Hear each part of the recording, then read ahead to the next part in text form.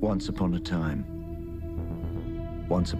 Lord, I had a best friend, and her name was Donna Noble, a Time Lord and a human. And we traveled the stars together. Sometimes I have dreams about impossible things.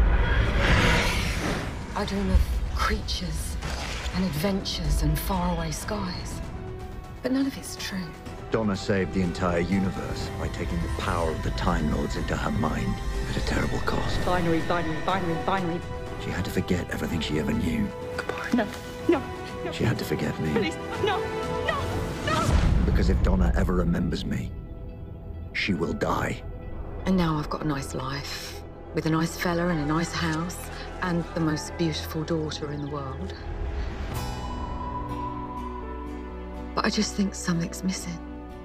I can never see Donna again. Now the days are drawing in. I keep having more and more dreams. Like something's getting closer. But now this face has come back. Why? It's like a storm in the air. About to break. I think the story hasn't ended yet.